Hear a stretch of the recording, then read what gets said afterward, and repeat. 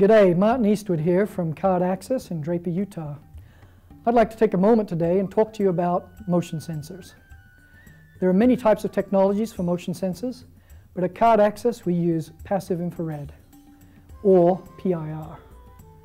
These are devices that are pyroelectric and can pick up small amounts of heat emitted from objects. And since humans, like us, give off heat, it can detect motion of humans. So the key to the operation of this type of sensor is that it detects heat as it moves from one zone to another. As long as I stay inside one zone though and move around, I won't be detected. The same is true if I only have a few zones that covers the area that I'm trying to detect motion in. If I move closer to the sensor, I can more easily cross those zone lines. But as I move further away, because the areas grow larger, it's more difficult for me to cross those zones, and therefore motion detection becomes unreliable. Let's take a look at the ceiling mount motion sensor. It has a lens that covers 360 degrees. It also has a quad window PIR instead of a dual window like the wall mount sensor. This is designed to help you monitor a full circle instead of an arc. You'll also notice that the ceiling mount motion sensor's zones crisscross so it can effectively detect motion from all directions. So how do you get more zones and better motion detection? Well, that's where the Card Access motion sensor lens comes in. It's made of a material that doesn't look very clear to visible light, but it is transparent to infrared light. Also, notice on the lens that there are lots of sections to it, and you'll notice that these zones go up and down the lens as well. This gives good motion sensing resolution both horizontally and vertically. It kind of reminds me of a housefly's eye, and if you've ever tried to sneak up on a fly, you know how good their motion detection is. Your customers may want to know why the motion sensor's lens is so large and curved. Well, the analogy I like to use is to compare camera lenses. Take a look at your smartphone camera. You can take a good picture with that, but if you really want a wide area and a great picture, you want a camera with a lens like this. So here's what the picture looks like from a regular lens on a smartphone camera, and here's a great picture from a wide-angle quality lens.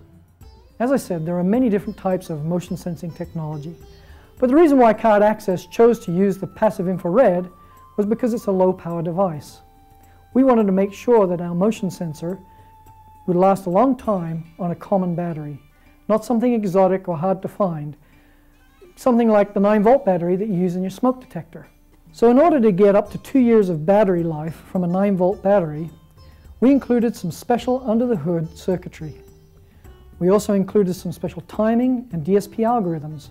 This not only improved our battery life, but increased our sensitivity while also reducing false triggers that you normally get at higher sensitivity settings.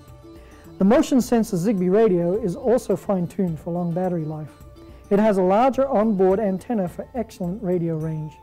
There's also an external antenna version for those special cases when you need to put the sensor a long distance away from the Zigbee mesh, like on a storage shed. It's a pretty powerful little thing. When we designed this sensor, we thought of including other sensors like light, temperature, and even humidity. It is very tempting to include many features, but you often end up with something like an egg-laying milk pig. Sounds great for breakfast, but you have to kill the pig to get the bacon. You see, airflow around a PIR sensor affects its sensitivity, which is why we seal the housing of our motion detector. However, to get good temperature and humidity performance, you need some airflow inside the sensor housing. The PIR and the temperature and humidity sensors fight each other. That's what we engineers call stupid. Also, the more sensors you add, the more power it takes, sometimes a lot more power, and that significantly reduces your battery life. However, the light sensor made sense to add because it is compatible with the PIR and it can be turned off so it doesn't reduce your battery life. We included one inside our Card Access wireless motion sensor.